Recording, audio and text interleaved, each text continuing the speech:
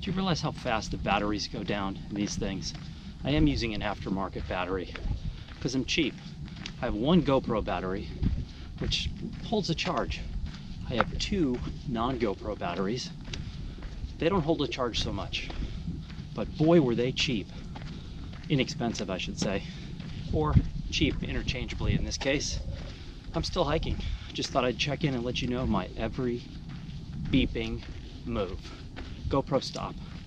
Come on, stop. Stop already. God damn it, GoPro, stop recording. Ahoy! The pirate has wisdom to bestow upon those who are willing to hear. Dream as if you'll live forever. Live as if you'll die today. Live your days here as if they were your last, because one day they will be. In other words, landlover, have fun! Relinquish more treasure for more wisdom from the pirate.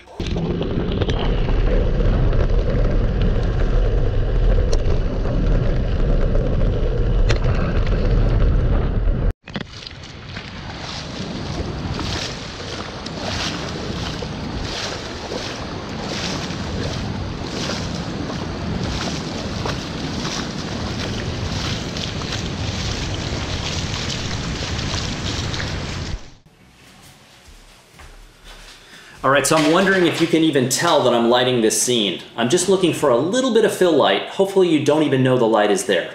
But I'm gonna move it over here and just leave it on the glamour setting, the glow setting over here, just for fun. I wanted to explain something. The vlog so far has been a lot about exercise. But before I go any further, one, I left the radio on in the background by accident. I'm not gonna turn it off. And two, there are not one, but two houses on my street right across being torn down to the foundation as we speak. So the noise is deafening, but get used to it because it's gonna be months while they're tearing down and rebuilding. The vlog so far has been a lot about exercise, and I wanted to explain why. I live in Southern California half the time and Santa Fe, New Mexico half the time. When I'm in California, my life is incredibly predictable. Of all the mega cities in the world, Los Angeles is my least favorite. I'm from the country. To put me in any mega city is not fair, but Los Angeles is my least favorite, and over time I've grown further away from the city itself and enjoying the city. So when I'm in California, my life is so basic and so simple. I do two things. I sit in front of my computer working for Blurb, and I have a ton of stuff going for Blurb. So on that perspective, it's good because I'm really productive when I'm here. The second thing I do is I exercise. But why do I exercise? You probably don't care, but I'm going to tell you anyway. When I was younger, I was super active, grew up in the country, outside all the time, bicycles, motorcycles, fishing, hunting, sports, etc.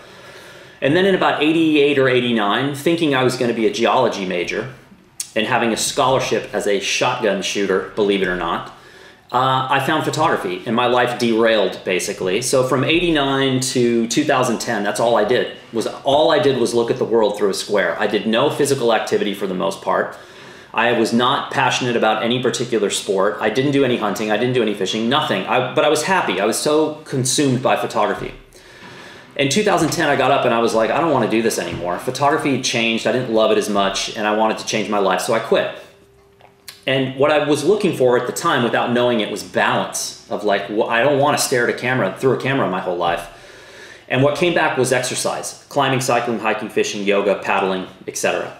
And it came back and I was like, this is fantastic. Then I promptly got diagnosed 5 years ago with Lyme disease. And for those of you who don't know about Lyme, just know that it is 100 times worse than what you've heard.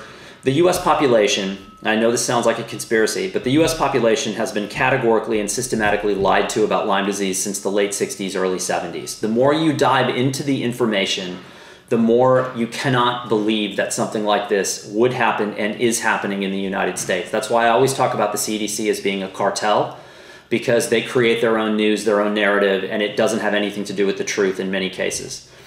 So I got this thing and I was wiped out. Cognitive-wise, I didn't know who I was, where I was. Physically, I was wasted, and I was right at that borderline of not being able to work. And luckily, I was able to sort of keep it together enough to work. And that was the subsequent 4 years of my life. I was in that misery. And about a year ago, I started to sort of come out of this thing. And that's when exercise came back.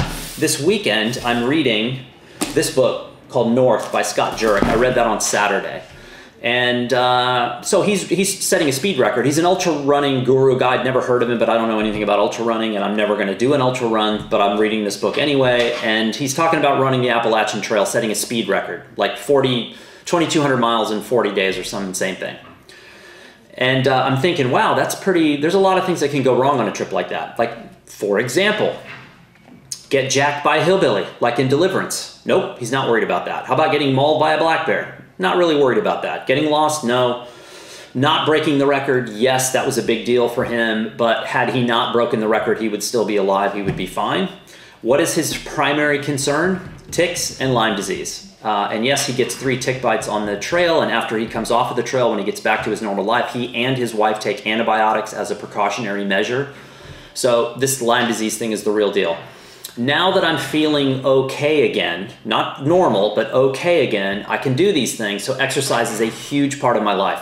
What I'm hoping is that for those of you who exercise, I hope that seeing me gives us solidarity or inspires you to try something new. And for those of you who are not exercising, who are maybe having a couple of drinks every night or sitting on your computer surfing the web for no apparent reason whatsoever, or even worse, you're spending time on Instagram, I hope that you see this stuff and you delete your Instagram account, you don't go online unless you have to, and you start exercising. Because if I can do it and I can feel as good as I do now, even with the residue of Lyme in the back of my head every single day, then you are going to go gangbusters. So I'm hoping that this is a little bit of an inspirational thing without sounding like a guru, because I am as far away from a guru as you could possibly imagine.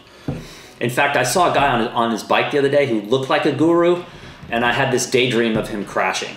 So that is a horrible thing to admit.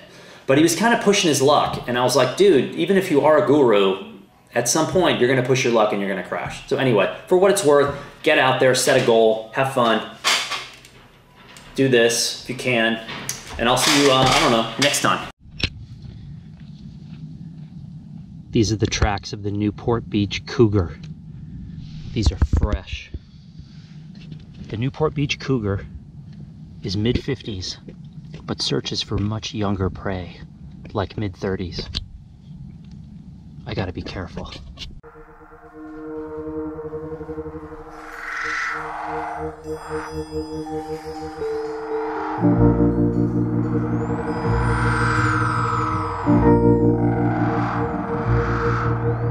Star eyes, that's the way you make my eyes shine. When those lips of yours caress mine, just to have you by my side.